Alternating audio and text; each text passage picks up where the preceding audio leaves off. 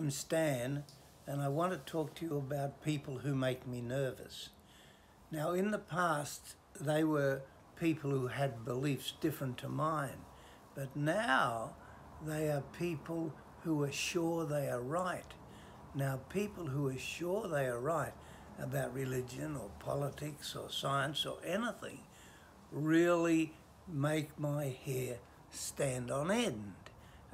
In my last weeks at theological college, a professor brought the exiting students together, and he said he would tell us how to make a success of our first time as minister in a church. And he said, you must find a Lazarus. Now, Lazarus is a person in the Bible who Jesus brought out of the tomb, and everyone was amazed and they believed in him. So what he was saying is, wherever you go in your town or community, there is somebody who is an absolute hopeless person. They may be addicted, or they may be beating their wives or whatever. Now, go to them with the love of Jesus. Offer them salvation through Jesus. Help them to change their lives, and then the whole community will notice. In the town of my first church, there was a person just like the professor described. He was a drunkard. He beat his wife. He used all his money to drink. He was a terrible father, and everyone in that small town knew him. But guess what?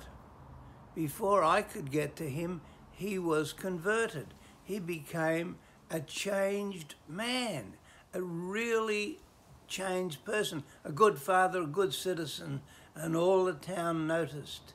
But the problem was, he was converted by the Jehovah's Witnesses. Now, my training had taught me that I was right and Jehovah's Witnesses were wrong. I visited a lady and she was full of joy, and I asked her, why are you so happy at the moment? Well, she said, it's like this. My son left this town to go to Surfers Paradise, and he took his wife and small children, and they lived in a caravan park in Surfers Paradise, and they partied every night. Finally, his wife, my daughter-in-law, left him and went into a small council flat somewhere in the Gold Coast. And she said, I cannot stand this party life anymore, and it's not good for me, it's not good for the children.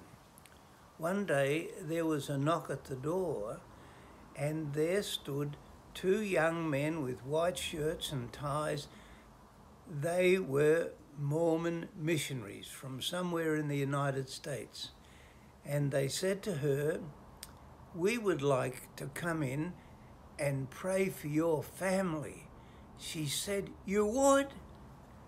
And she said, come in, come in.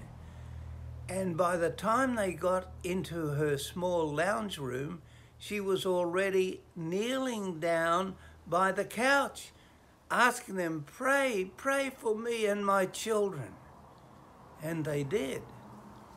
And her life changed. And she became a Mormon.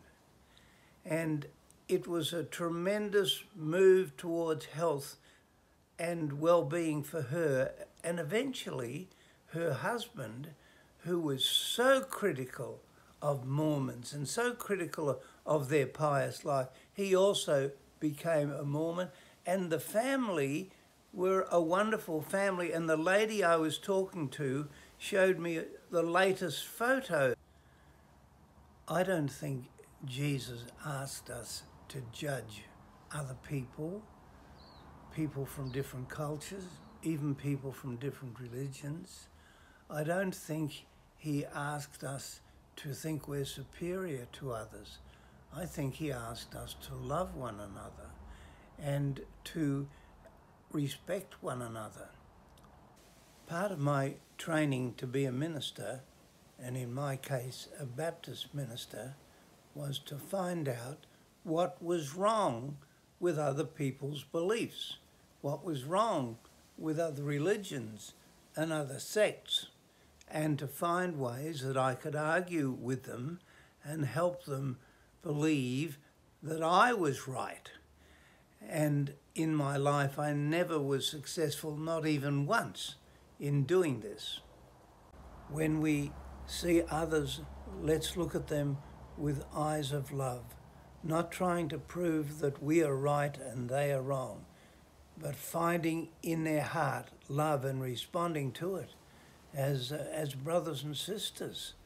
So when I started saying people make me nervous, people who are sure they're right make me nervous, and people who are open to love and to love one another and to love others of different backgrounds, I think they're kind of the hope of the world, the way of the future, the way of future healing.